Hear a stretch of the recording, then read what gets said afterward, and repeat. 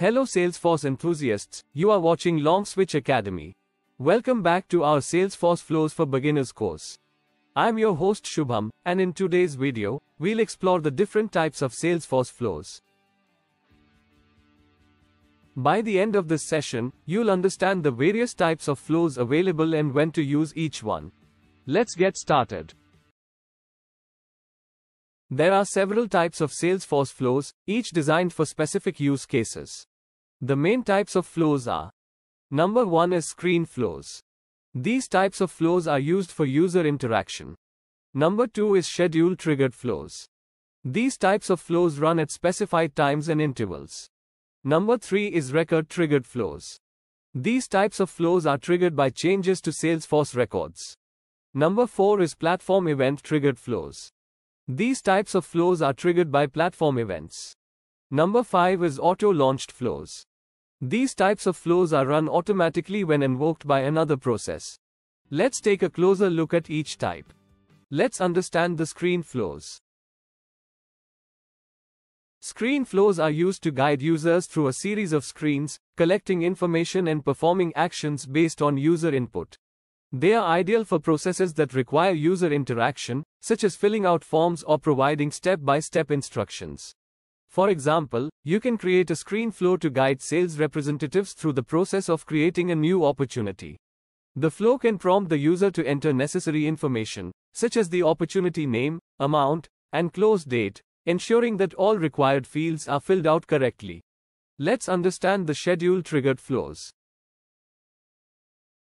Schedule-triggered flows run at specified times and intervals, making them ideal for automating tasks that need to be performed regularly. You can set a flow to run daily, weekly, or monthly, based on your requirements. For instance, you can create a schedule-triggered flow to send a weekly report to your sales team. The flow can generate the report and send it via email at the same time every week, ensuring that your team always has the latest information. Let's understand the record-triggered flows. Record-triggered flows are triggered by changes to Salesforce records. They can run before or after a record is created, updated, or deleted. These flows are perfect for automating actions that need to occur in response to specific record changes. For example, you can create a record-triggered flow to send a notification to the sales manager when a high-value opportunity is closed. The flow can be triggered when the opportunities stage is updated to closed won, and send an email to the manager with the details. Let's understand the platform event-triggered flows. Platform event-triggered flows are triggered by platform events. These flows are used to automate processes that need to respond to events occurring within Salesforce or external systems. For instance, you can create a platform event-triggered flow to update a customer's subscription status when a payment is processed. The flow can be triggered by a platform event generated by the payment system, updating the customer's record accordingly. Let's understand the auto-launched flows. Auto-launched flows run automatically when invoked by another process, such as a process builder, Apex, or another flow. They do not require user interaction and are ideal for background processes.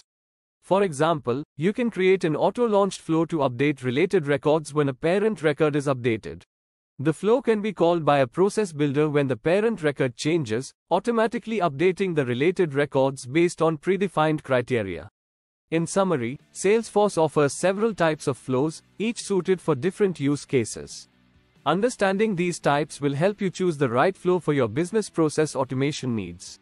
In the next video, we'll dive into creating and configuring screen flows. Thank you for watching, and don't forget to like, subscribe, and hit the bell icon to get notified about our next video.